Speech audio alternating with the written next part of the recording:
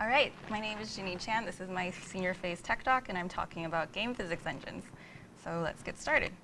Physics engines are programs that simulate Newtonian physics in a mathematically and computationally simulated virtual environment. They typically have at least two core components: a collision detection, collision response system, and the dynamic simulation component, responsible for solving the forces affecting the simulated objects. Its primary purpose in games is to make effects appear more realistic to the observer. And the figure on the left shows a physics engine in the context of a game app. So a note that physics engines can be used in 2D and 3D games. And when using a physics engine, a usual workflow involves setting up a bunch of objects, adding them to this magic box that we call the physics engine, and then asking the physics engine, where are the objects? Are they rotating? Are they moving? And if they are, then draw them out, render them for us in an animation. In this magic box is a world, and all of these are kind of names of modules and components that you can definitely pull from physics engines and libraries.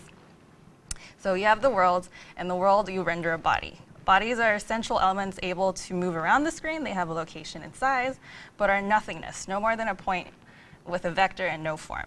You give this body a shape, and shapes actually have geometry. So to connect the body to a shape, you need a fixture. And when you want to connect bodies to each other, use joints to create a more complex articulated system. So for most physics engines, some basic physics understanding is helpful. There's also quirks where you need to convert from pixel coordinates to world coordinates and meters, then back into pixels again. And you have to remember that width and length of shapes are in terms of distance from the center of the body. So a lot of your heights and widths will be divided by 2. So there are many types of game physics that can be generally classified as rigid body or soft body simulators. Rigid bodies have shape and orientation. They can rotate, collide with each other.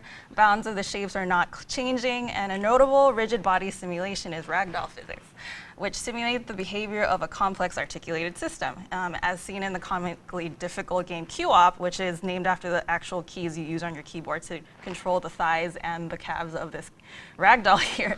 A series of connected rigid bodies are connected by hinges at the joints and are programmed to have Newtonian physics act upon them. See how he inches towards the 100-meter mark. OK, so we have another demo we can show, another physics engine called P2. And ooh, render's really big here. So basically, ragdoll, and he's dead. You can play with the settings in most of these physics engines. It's pretty cool. So I can reverse gravity, and he's gone. So let's go back. Next slide. So, well, notably, you can imagine ragdoll physics is often used when a character dies, so it gives more realistic movement. OK. Go back.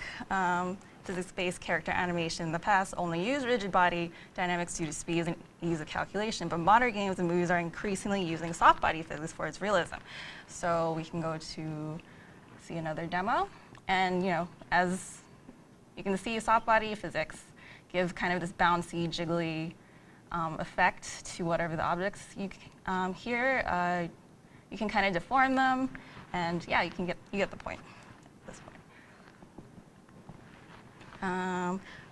So there's different types of soft body.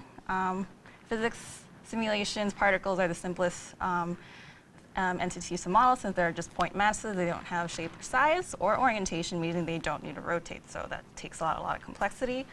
You can render cloth. So Physics.js is a great library, which I personally like because you can see code.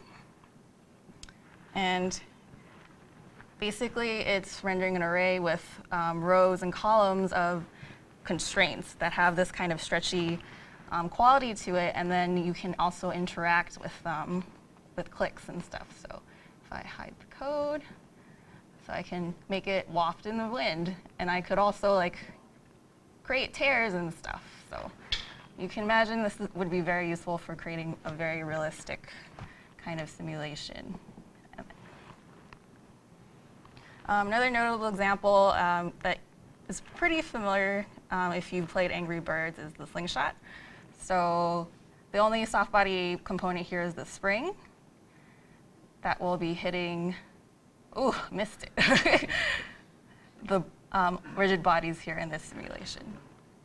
Okay. And with physics engines, there is this trade-off between speed and accuracy. There are generally two classes of physics engines, real-time and high-precision types. High-precision physics engines are usually used in scientific applications, like simulating nanoparticles or anything as big as celestial bodies, and computer animated films. So they calculate very precise physics for increased accuracy and require more processing power. Real-time physics engines, on the other hand, are used in video games and interactive computing.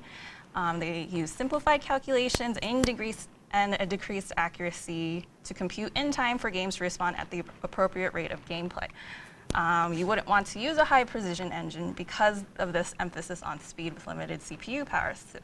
Scientific physics engines can rely on supercomputers for their processing power, but are too slow for use in everyday applications.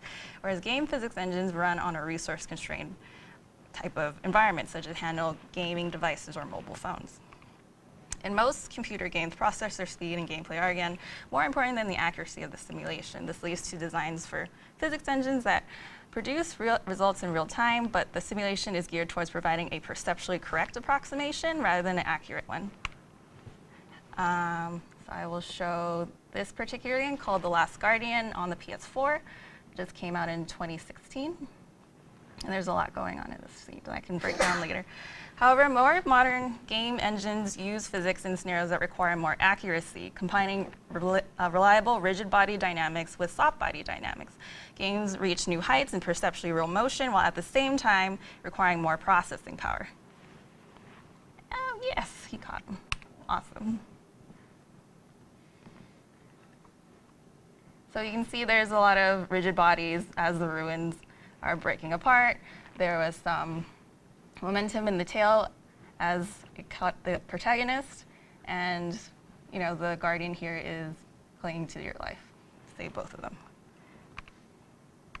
Okay. All right. So let's break the scene down. Notable physics featured in the scene of The Last Guardian include bullet time, constraints and chains, ragdoll, cloth, and collision detection. So if you want to go into bullet time, this one is more of a timepiece, so I want to, let's update it and hide the code. Basically, it slows down the scene upon impact, and after a certain amount of time on a set timeout, it will return to real time. And you could also mess with this code a bit if you want for a ridiculous scene. So yeah, highly suggest playing around with this. Constraints and chains. So another demo we have here, this is basically what happened when the character was catching on the tail. The tail is swinging toward him, he landed on it. Basically a bunch of rigid bodies attached with a bunch of elastic-like constraints. These are definitely more sensitive than the actual tail used in the clip, but as you can see, it gives it more swinging, flexible motion. Cool. And then, as said before, there's ragdoll, as the character was kind of clinging to your life on the beast's tail. Cloth was kind of flapping in the wind as he was being flown around, and then we'll talk about collision detection. So the most widespread use, the most complicated aspect of physics engines is the collision detection and response system. So more simply put, it determines empty space from filled space, and without this, an avatar would phase through anything in its path or fall through the ground forever. Collision detection is generally a very expensive operation, and basically the most simplest kind of example of it would be checking if two circles collide. And you would just check the distance between the centers and see if it's less than the sum of their radii. You can kind of see that it would become more complicated if you had rectangles, and then or more complicated polygons, and then they start rotating. So you have to kind of think about all the different possibilities that they would collide, and it gets extremely complicated when you go into 3D. Fortunately, I don't have time to talk about more complex algorithms that can cover and optimize these things, so I'd highly suggest looking into these in the future. That each of these kind of deserve their own 10-minute talk. And that's it. That's all I got for game physics engines. Thank you very much, and hope you learned something from this.